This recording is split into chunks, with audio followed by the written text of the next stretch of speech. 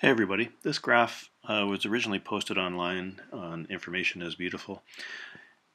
It was taken by some folks online to claim that COVID-19 wasn't as serious as the swine flu or HIV or any of these other diseases above it on the graph. Of course, it was an apples to oranges comparison because COVID-19 was just getting started. So I've got some animation here that shows what COVID-19 has actually been doing and a more fair comparison between these diseases and COVID-19. So I've added the two yellow bars to the graph, and as the dates start to increase, you're going to see both the average, it's 133 right now, and the daily number for March 16th. On subsequent days, it'll change the date and show you what the daily numbers are. So here we go. So you can see that the daily numbers are much higher than the long-term average. We're comparing to long-term averages. So somewhere in between these two bars is where the reality lies. You can see the daily is significantly higher. So we're going to go a little bit quicker through a few more dates to move along here. You'll see the scale change a couple of times during this because the numbers keep getting bigger. So you can already see though that we've far surpassed the seasonal flu. Some folks have kind of stuck to this kind of narrative. However, when others realized that it wasn't working so well, they started to talk about, well, yeah, but not all the deaths that are coded as COVID are actually COVID.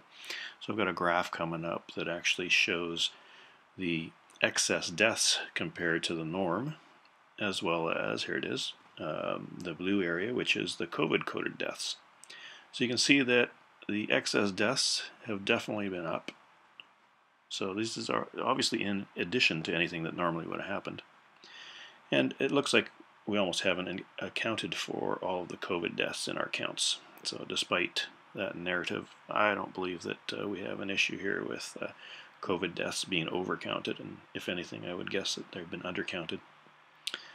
So we'll keep on moving through the graph here of the dates as we go forward. And you'll see that things just keep getting more interesting.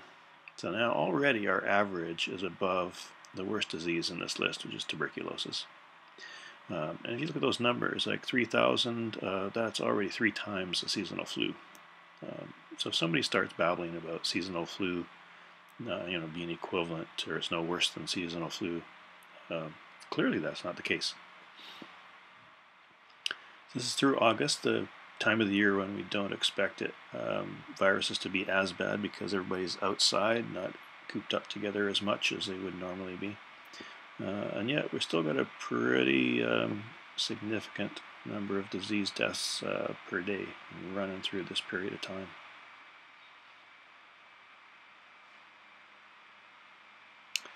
Well, yeah, Sweden comes up quite often too. Sweden's king and prime minister both expressed concerns over the way they have handled the coronavirus. Their state epidemiologist, easy for me to say, has also expressed some surprise that it's come back as strong as it has, because he was essentially trying to be a little more lenient on lockdowns and hoping for what seemed to be herd immunity going forward.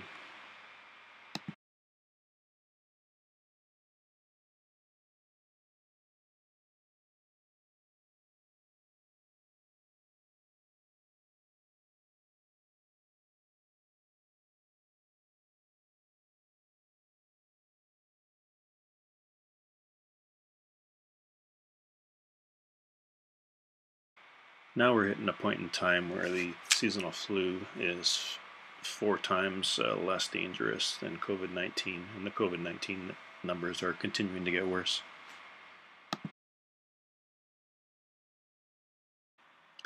Now we've also been focused in this graph on the deaths caused by COVID-19, but it's also good to remember that there are long-term effects that COVID-19 is having on people as well, and there's quite a number of different areas in the body that are being affected, and it looks like in some cases there's long-term damage yet to be dealt with. So it's also a concern as we move forward in this.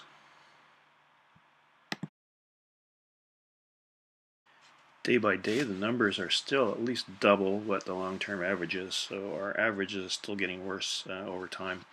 It'll be interesting to see where it ends up in the end. At any rate, I encourage you to stay safe out there, and be aware of the facts. Thanks for listening.